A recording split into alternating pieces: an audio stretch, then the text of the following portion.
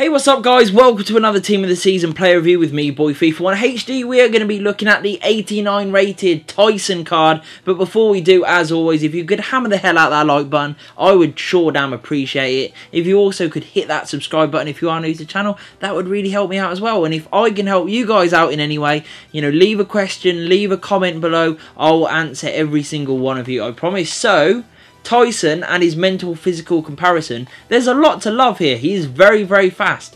99 acceleration is unbelievable, coupled with 96 sprint speed is ridiculous. His strength isn't amazing, but it's not too bad either there at 73. His jumping also not that great, but everything else, his attack positioning, his vision, agility and balance, all so good. Then we move on, we see great ball control, dribbling, finishing slightly under par at 85, but still quite good.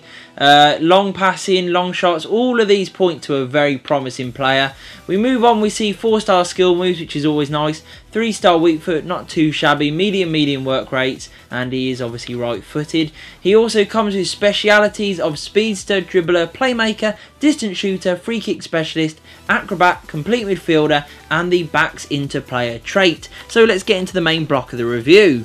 So my thoughts on Team of the Season Taison were pretty mixed, if I'm being honest. At times this card was breathtaking, and just as the stats suggest, he is one unbelievable player. I mean, 98 pace with 95 dribbling, 90 shooting and 89 on the base card stats already screamed out at me. I was like, I have got to try this card. He looks ridiculous. And at times he would score some great and important goals. He would dribble past tons of players, you know, and he would really feel like a top quality card, like you were using like a Neymar or Ronaldo, Messi type player. He felt that good. But on the flip side, there were also times when he felt absolutely dog shite.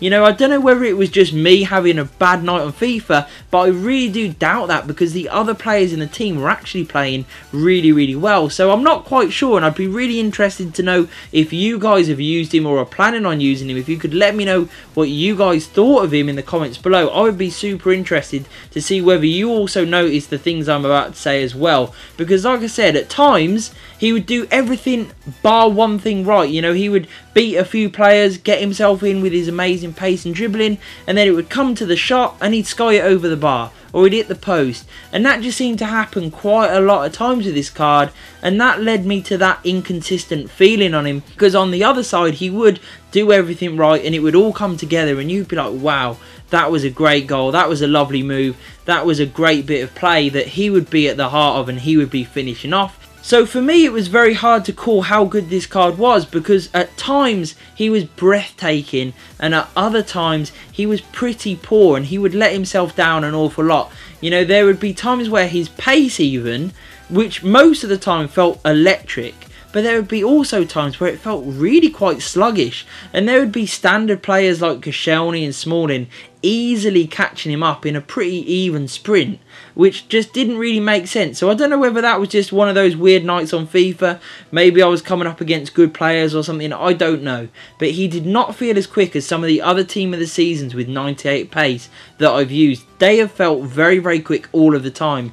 He has felt very quick most of the time. That little bit of inconsistency really did downplay this card for me. So while it's expensive, because at the moment, at the time of this review, it is well over 100k. You know, you're talking 120, 130k at the time that I'm doing this review.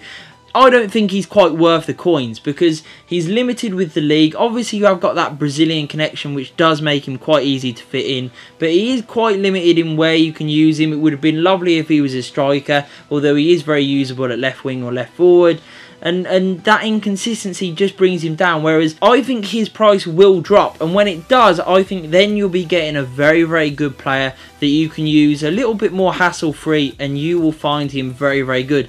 So if his price falls anything under 60k, I think you are getting one hell of a player. But at the moment, I've had to give him just an 8 out of 10, because the price mixed in with that inconsistency for me really let him down. But overall, he's still a very promising card that I think for the most part most people will enjoy. So I hope you enjoyed my review, guys. Please hit that like button, hit the subscribe, and peace.